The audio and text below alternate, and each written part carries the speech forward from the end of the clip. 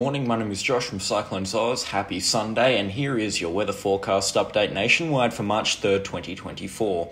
If you are brand new to the channel, then please do consider subscribing and also leave a like on the video while you're at it. Upcoming in today's weather forecast, we're going to be taking a look at far northern Queensland, where heavy rainfall is forecast over the coming couple of days, and then into next week with a developing tropical low on the Coral Sea, which we will get to later on in the video. Then we're going to go down south to northern New South Wales and southeastern Queensland, where there are some more thunderstorms forecast today, but nothing crazy. Then we're going to be taking a look at a cyclone in the Coral Sea and also in Western Australian waters. They're both low chances of forming, but they're still there as a chance of formation. Starting things off with up north, we've got a strengthening trough, which is going to be driving a lot of rainfall ashore next week. That's going to be creating heavier than normal rainfall accumulations, where we could be seeing rainfall totals approach 500 millimeters in one or two locations, and maybe even more for some mountainous areas between Innisfail and up towards Cooktown or Lockhart River. That strengthening trough has the potential to throw out a cyclone as well, and will enhance the already moderate to heavy rainfall occurring across far northern Queensland for the next week. And in the forecast picture, if we zoom in up there, nothing crazy going on right now up in far northern Queensland. There's not really much rainfall happening,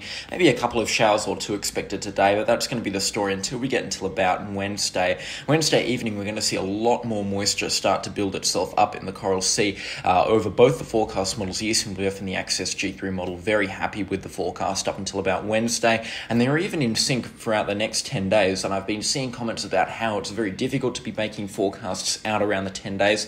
Off one forecast model, it is very difficult to be making long-range forecasts, but when you're using a combination of two, then it is quite easy and you can get an accurate picture out of it. So these two forecast models inclined to say that we're going to be seeing an enhanced rainfall from about next Wednesday evening onwards till about next Thursday, and then beyond that, a lot of rainfall can be expected. We're going to be talking about 50 to 100 millimeters a day for areas between Townsville up towards Cooktown, and that's going to be happening for around 5 days in a row. You can already see that onshore flow really driving moderate to heavy rainfall ashore, indicated by the yellows, oranges, and in towards the reds. Now, the rainfall amounts here can be rather deceptive on the Access G3 model, but just be expecting around 10 to 15 millimeters per hour for some locations in brief periods, which could last for around 6 hours with heavy shower bands. These will be slow-moving shower bands, very typical for wet season activity.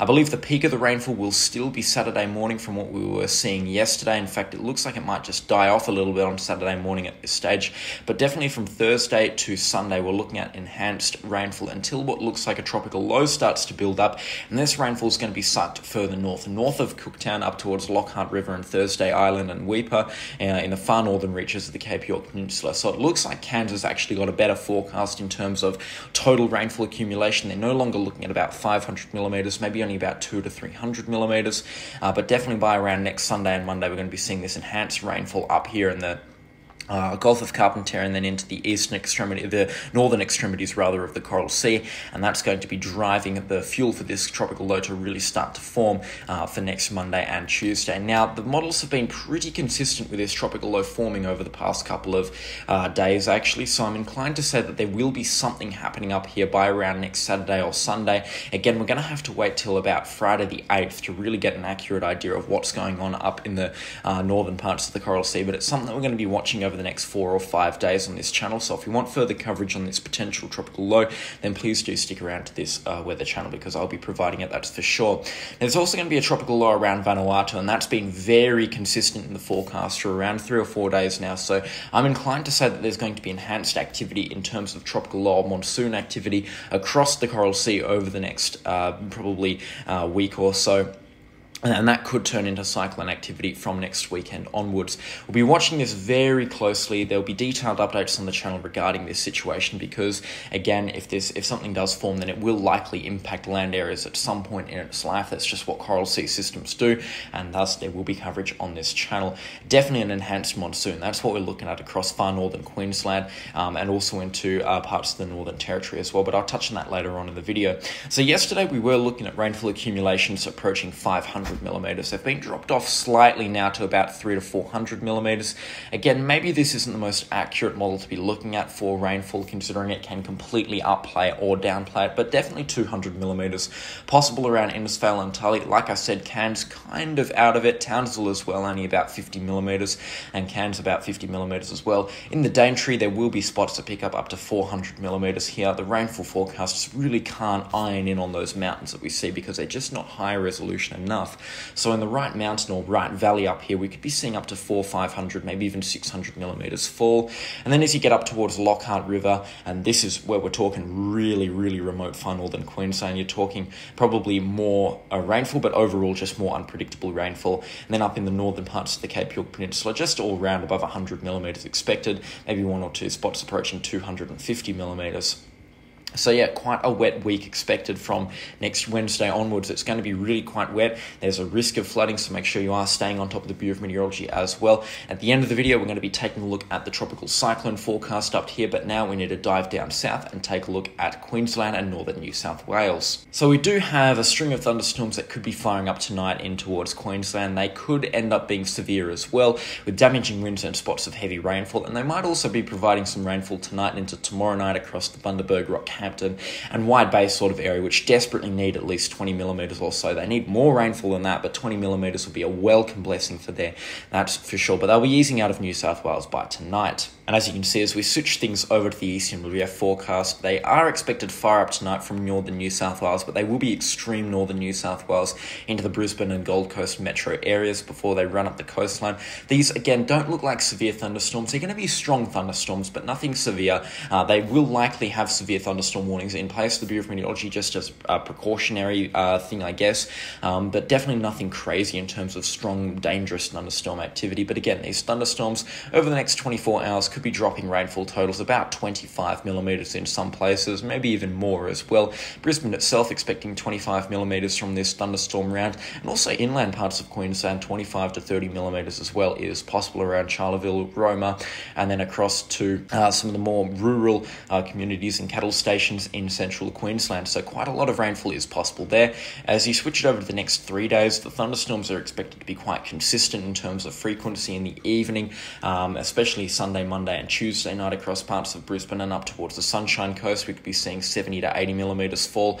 So yeah, a little bit of rainfall certainly expected there. We're hoping for quite a bit of rainfall to fall around the Rockhampton, down towards Bundaberg, Wide Bay, and then maybe even up towards Mackay sort of area. That would be some great news indeed, considering they're really struggling in terms of rainfall so far this wet season. But the thunderstorms from this forecast look very patchy, very unpredictable as well. So I'm going to struggle to make a rainfall prediction here, and I would say most communities between a line inland from Brisbane towards Roma, up towards Emerald, and then across towards Mackay, it's very difficult to say, but it's going to be a 0 to 20 millimetres sort of prediction here over the next 3 days, especially Monday night, which does look like the wettest night out of this thunderstorm event. Again, it just doesn't look like they're going to be widespread squally thunderstorms. They're just going to be pulse thunderstorms at this time. Maybe one or two of them could be quite strong, close to severe even on Monday night. Tuesday night, they should be easing off at this point before we get this onshore flow, which will be providing that welcome rainfall across parts of central Queensland. But again, just a very difficult forecast to make in terms of rainfall. There'll be thunderstorms. We just don't know when and where at this point. And I know that basically defeats the point of me being a forecaster, but I'm just saying it's going to happen. Monday morning, we're going to know what's going to be happening regarding these storms. So if you're really keen to understand what's going to be going on with this thunderstorm event, then watch the Monday morning video, because it's kind of hard to tell at this point. There will be places that pick up 20 millimetres and there'll be places that pick up zip. So a very unpredictable forecast we're making anywhere north of Bundaberg and up the coastline. Rainfall accumulation over the next 5 days does look a little bit healthier, especially for the coastal areas. Bowen expecting 10 millimetres, Mackay expecting 25 millimetres or so, Ogmore expecting 15, Rockhampton also expecting 15. And if you were to look at this across other forecast models as well, you're looking at consistent 15 to 30 or 40 millimetres here. So rainfall is likely going to be falling for these locations between that 15 to 40 millimetre mark over the next 5 days, because that's what all three major forecast models are saying. That is very welcome rainfall for this part of Queensland. So there will be up to 40 millimetres, maybe even 50 millimetres. There is the risk of flash flooding in some areas, especially built up areas or areas that already have saturated river catchments.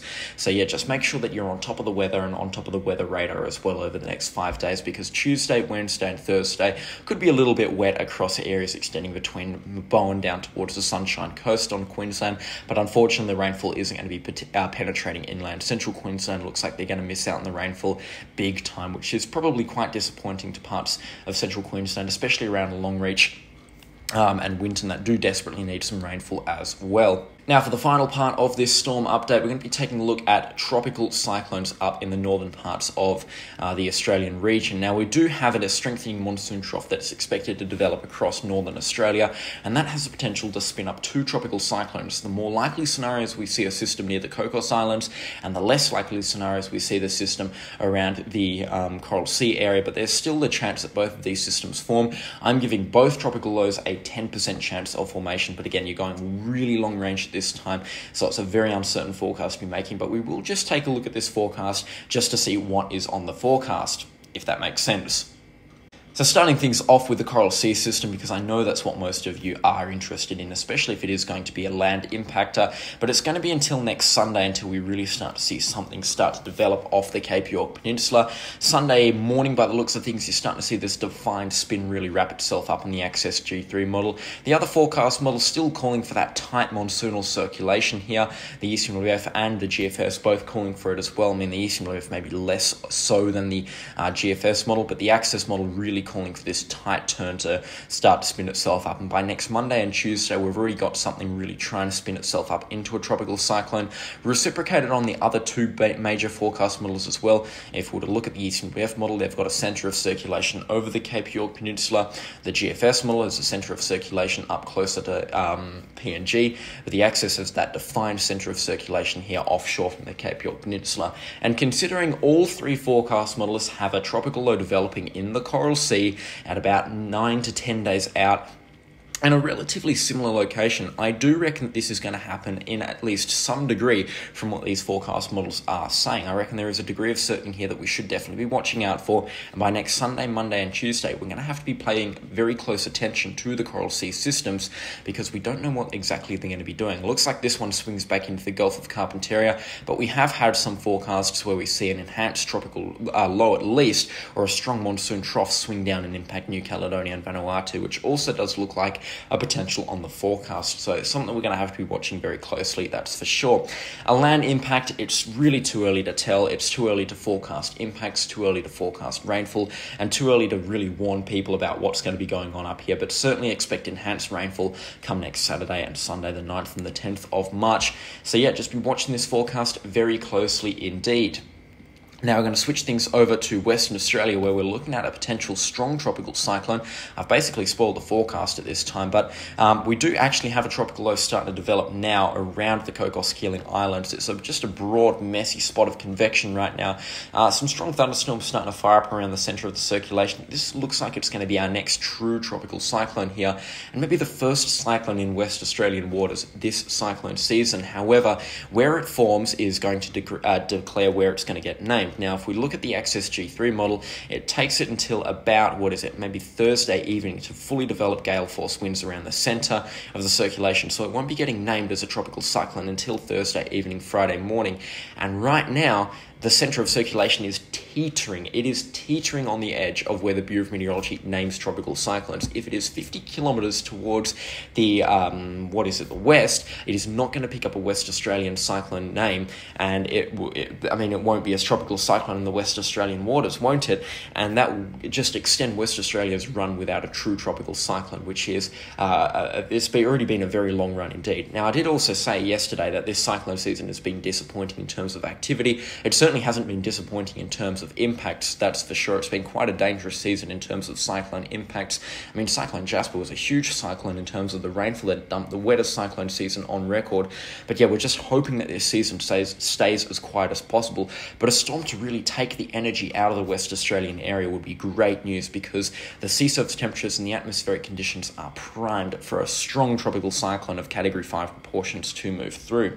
Now, I'm certainly waffling at this point, so I'm going to keep this very short and sweet. You can see it moves through the Indian Ocean towards Mauritius and Madagascar as a strengthening system, nothing too crazy, and it does get up to severe tropical cyclone status.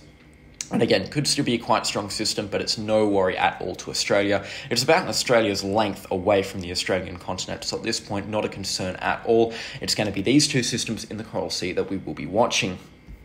And yeah, that basically does it for this weather update this March 3rd. I do hope you enjoyed it. If you did, then please do consider leaving a like and also subscribe to the channel if you haven't already. I'd like to give a special shout out to the people on screen there, our channel sponsors for this month. Your support is greatly appreciated. And the image today is titled The Fads, which are fishing spots out offshore from Western Australia, about 40 nautical miles offshore or so, taken January 21st, 2023. Boy, do I want to go back out there. We caught some amazing fish that day. I think we ended up with 2 big jewfish, which is quite rare for West Australian fishing conditions right now. Or am I just a really bad fisherman? Let me know in the comment section down below. But great having your company this morning, and I'll catch you on the next storm. Goodbye.